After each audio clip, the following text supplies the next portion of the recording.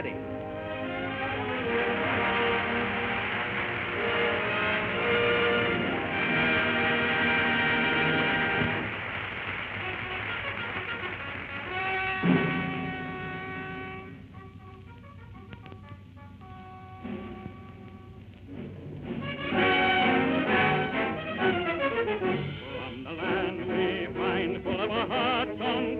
Follow the flag and follow the hounds and follow the ball. When the bugles blow, let us arise and go. Whatever we leave, whatever we lose, whatever befall. For although we wander far, by snow or sun, by sand or foam, there is England where we are. England, the dream of our home.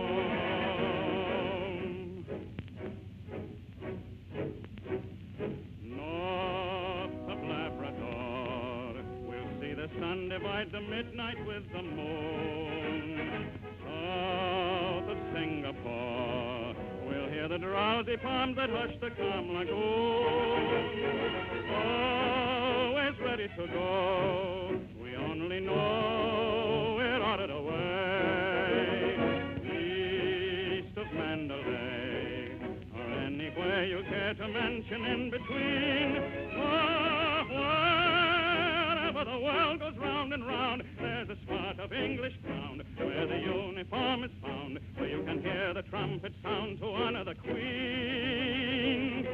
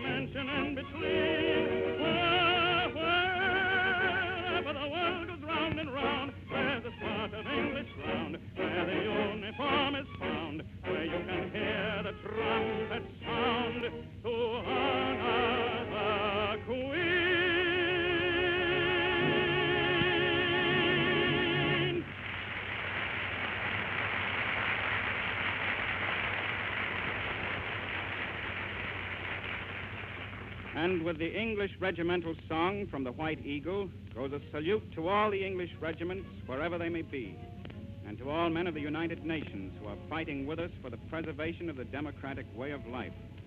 To men of Canada, New Zealand, and Australia, men of Poland, Yugoslavia, and Holland, men of Norway, Czechoslovakia, and Denmark, men of free France, men of China, men of Russia.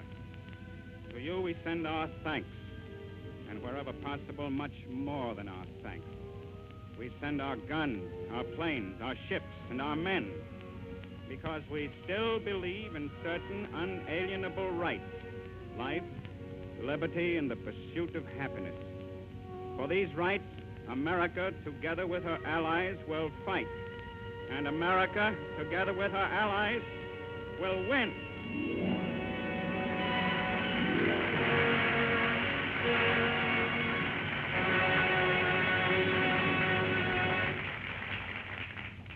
The great Russian composer Tchaikovsky is probably best known for his symphonic compositions. Symphonies number 1, 2, 3, 5, 6, and 4. That's right, Bobby. But Tchaikovsky... Oh, his name was Peter Ilyich Tchaikovsky. Yeah.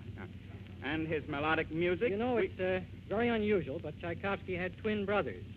What's so unusual about that? Do you have twin brothers? All right, you win. Well, these fellows' names were Anatole and Modeste Tchaikovsky. That's very interesting, Bobby. And around 1875, a fellow named Tchaikovsky used to advertise in the Moscow News every day. He sold corn plasters. Corn plasters? Yes, but he was no relation. Different family entirely. Look, let's get back to the composer. Peter Ilyich? Yes, Peter Ilyich. Everyone in America knows the popular songs that modern dance orchestras have adapted from Tchaikovsky's melodies. Yes, and Tchaikovsky wrote a great many songs himself. 117 of them. The first group was written in December of 1869, contains the hauntingly beautiful melody that is the best known of all his songs. Nelson Eddy sings None But the Lonely Heart.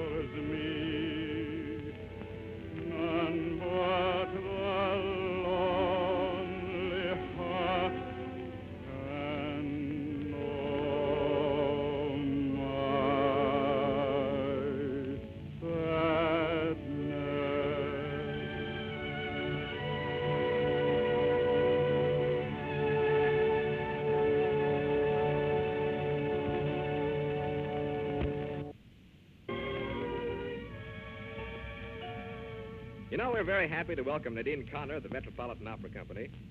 Nadine is one opera singer who's American right back to December the 21st, 1620, when her ancestors landed in the Mayflower. And last December 22nd, Nadine made her debut at the Metropolitan Opera House. That's just 321 years after the Mayflower landed. Correction. 321 years and 1 day. The little man is right. Anyway, Nadine was a great success, as I knew she would be. I've always been a fan of Nadine Connor since I sang with her on a radio series several years ago. I'm very glad to say that she's going to be with us every week from now on. For her first song on her first Old Gold program, Nadine Connor sings the Jewel Song from Faust.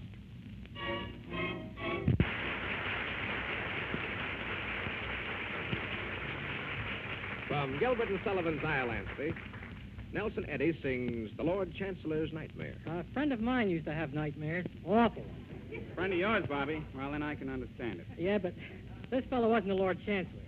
No, he was a piccolo player. A piccolo player? I should think his dreams would be very sweet.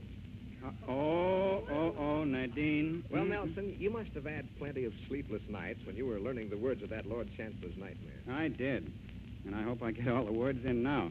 Let's try it, Bobby.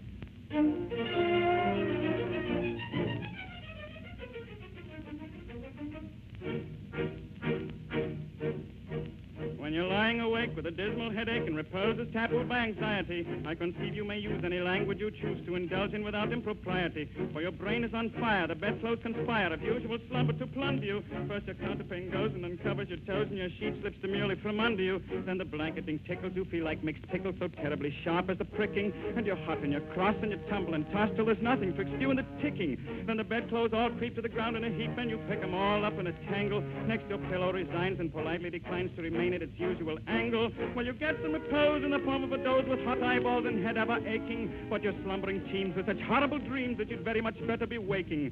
For you dream you are crossing the channel and tossing about in a steamer from Harwich, which is something between a large bathing machine and a very small second-class carriage. And you're giving a treat, penny ice and cold meat, to a party of friends and relations. They're a ravenous horde, and they all came aboard at Sloane Square and South Kensington Station. And bound on their journey, you find your attorney who started that morning from Devon. He's a bit undersized, and you don't feel surprised when he tells you he's only 11. Well, you're driving like mad with a singular lad, by the by. The ship's now a four-wheeler. And you're playing round games, and he calls you bad names when you tell him the ties pay the dealer. But this you can't stand. You throw up your hand, and you find you're as cold as an icicle. In your shirt and your socks, the black silk with gold clocks, crossing Salisbury Plain on a bicycle. And he and the crew are on bicycles, too, which they've somehow or other invested in. And he's telling the tars all the particulars of a company he's interested in. It's a scheme of devices to get at low prices, all goods from cough mixtures to cables, which tickle the sailors by treating retailers as though they were all vegetables. You get a good spadesman to plant a small tradesman, first take off his boots with a boot tree, and his legs will take root, and his fingers will shoot, and they'll blossom and bud like a fruit tree. From the green growth of the tree, you get grapes and green peas, cauliflowers, pineapples, and cranberries, while the pastry cooked plant, cherry brandy will grant apple puffs and three corners and banberries. The shares at a penny and ever so many are taken by Rothschild and Baring. And just as a few are allotted to you, you await with a shudder despairing. You're a regular wreck with a crick in your neck, and no wonder you snore, for your head's on the floor, and your needles and pins in your soles to your shins, and your flesh is a creep, where your left leg's asleep, and you cramp in your toes, and a fly on your nose, and some fluff in your lung, and a feverish tongue, and a thirst that's intense, and a general sense that you haven't been sleeping in clover. But the darkness has passed, and it's daylight at last, and the night has been long. Ditto, ditto, my song. And thank goodness they're both of them.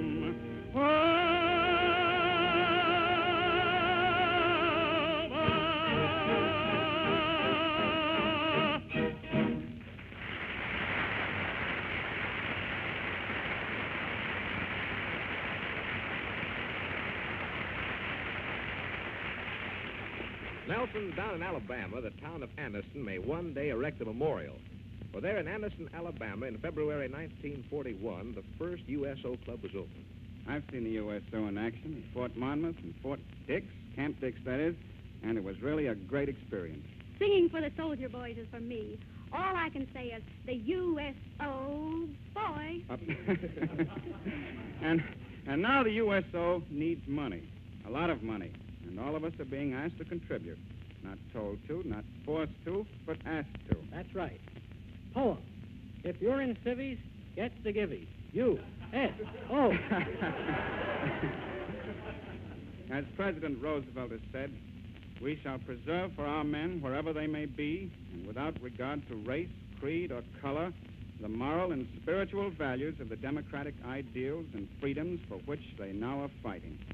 Because the USO is unitedly dedicated to that high purpose, and because that high purpose is a vital part of the job of winning this war, the USO should be supported by everybody, cheerfully, generously, and now. Because you come to me with safe love and hold my hand and lift mine eyes above. A wider world of hope and joy I see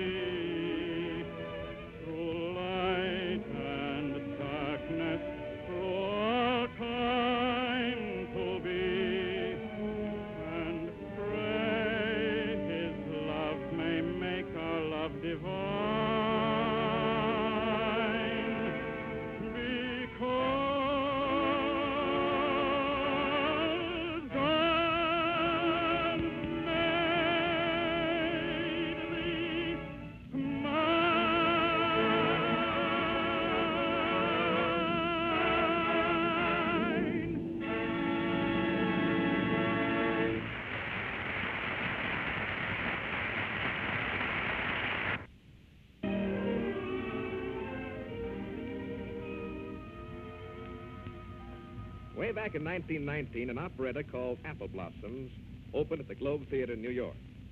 Nadine Connor and Nelson Eddy sing one of the famous duets in Apple Blossoms, You Are Free.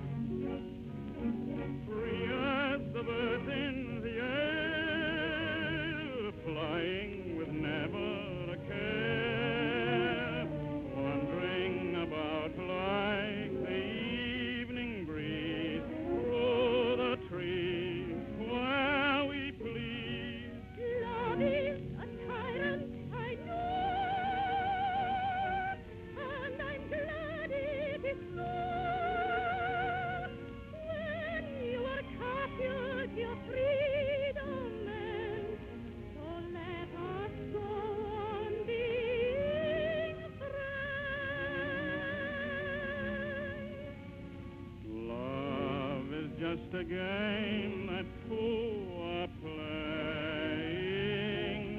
Love is nothing but a game of chance. Oh, the one who chooses very often loses. Love is never sure to be romance. Danger always lurks in Cupid's arrows, but he hasn't aimed at you and me. If you're thinking of some other one to love, you may always know that you are free.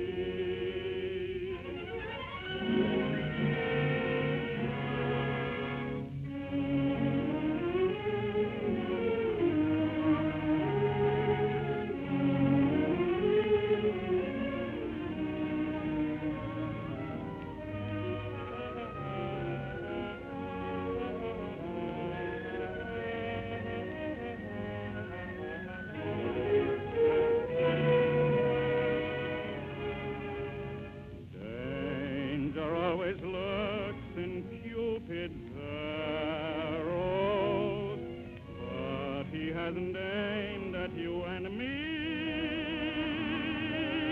If you're thinking of some other one to love, you may always know that you are free.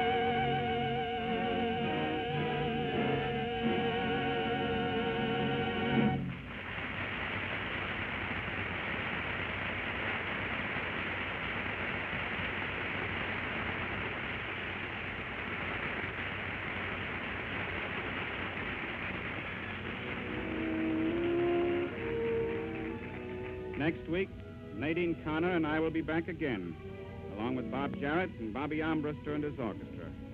We hope you'll join us. Until then, from every mountainside, let freedom reign. Join us again next week when the New Old Gold present Nelson Eddy with Nadine Connor, the Metropolitan Opera Company, the Old Gold Chorus, and Robert Armbruster and his orchestra. Bob Jarrett speaking. This is the Columbia Broadcasting System.